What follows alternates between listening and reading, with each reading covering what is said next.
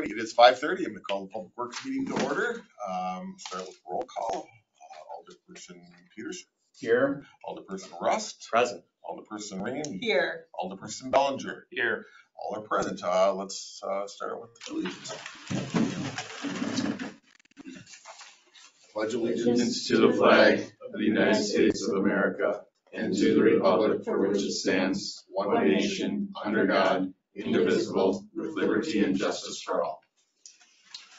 Okay, if there's no objection, I think we can skip the introductions, or everybody know everybody here? We're good? Yeah. Okay, let's go to number 5, approval of minutes from May 14th, 2024.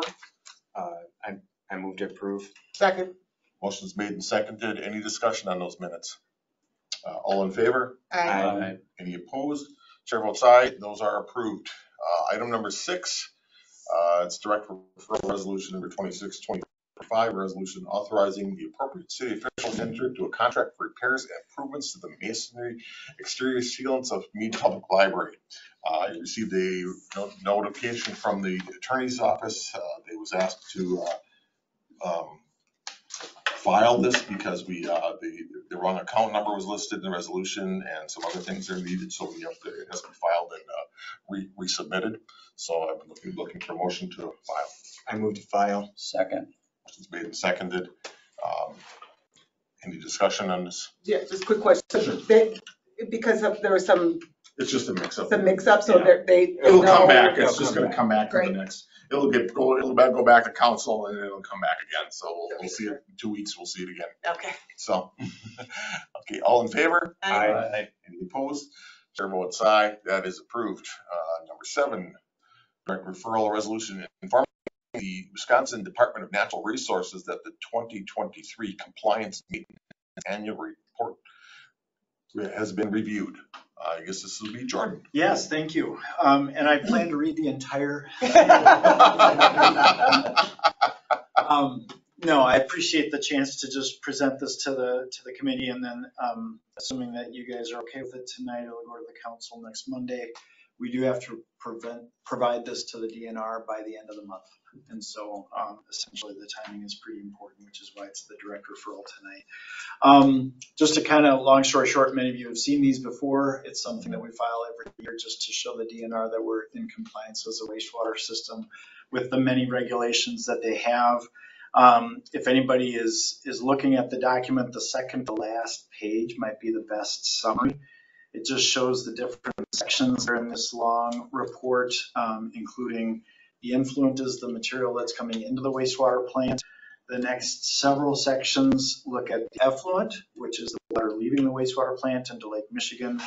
It looks at things like biological oxygen demand, solids, ammonia, phosphorus, and it looks at the biosolids or the fertilizer that we generate. It looks at how our staffing is and how our preventative maintenance program is. It looks at whether our operators have the correct certifications that are required. It asks about our finances, and then it looks into the collection system, basically the sewers that are under our streets and bring the wastewater to the plant. So I know I went through that list pretty quickly, so I'm happy to elaborate on any of that if you want, but basically the good news is that we got straight A's, essentially. They kind of use that way of showing us, and we got a 4.0 average again. There were a couple of hiccups, and this is for 2023, I should have mentioned that up front. There were a couple of hiccups in 2023 that I wasn't sure if might mean that we got a 3.8 instead of a 4.0, but as you can see, it didn't affect the score. Those outliers are that we did have one permit violation for chlorine residual in July, just kind of a freak situation there at the plant. And so we don't often have permit violations, which is really good news. And apparently one permit violation didn't affect our score. As those of you that have been on the council for a while know, we did have that emergency resolution back in September to buy 2 new aeration blowers. And so that was really a good move for the plant. So I'm very grateful for that. We did use our mandatory equipment replacement fund to help pay for that since it wasn't a budgeted item. And so there are some notes in the report just to explain to the DNR why we tapped into that, because that's pretty unusual. Usually that equipment replacement fund it's there for that reason, but we don't have to tap into it very often. This was one case where we did, and we just wanted to make sure that was known. And again, that didn't affect our score. So again, a lot is there, and I'm happy to try to explain anything more or elaborate if you have questions, but for the most part, really good news.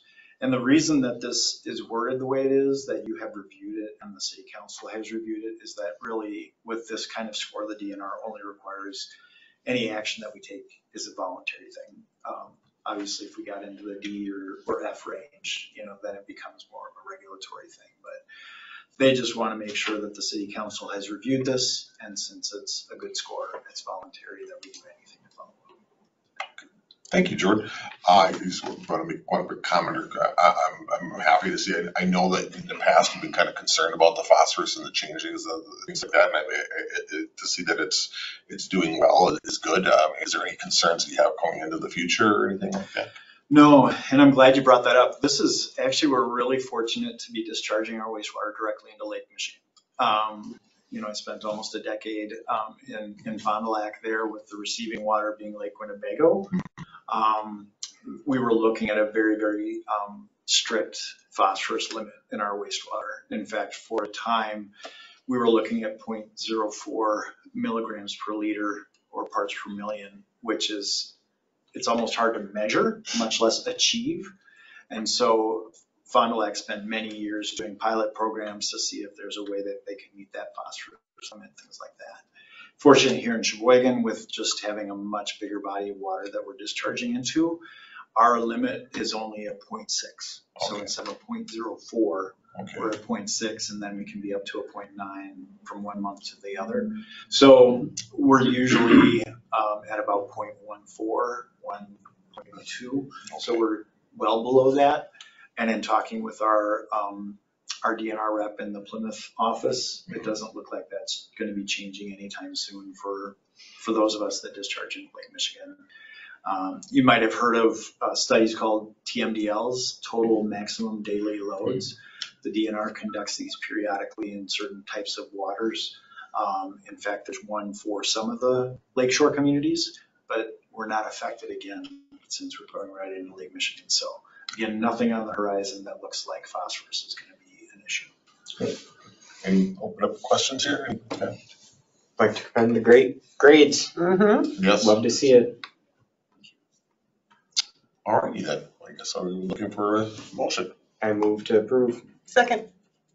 Motion been made and seconded. Any other discussion? All in favor? Aye. Any opposed? Chair votes aye. That is approved. Okay. Next meeting date is June 20, 2024. Seeing as we have exhausted the agenda, I'm looking for a motion to adjourn. I move to adjourn. Second. All in favor? Aye. We are adjourned. Thank you very much, everyone. Yeah.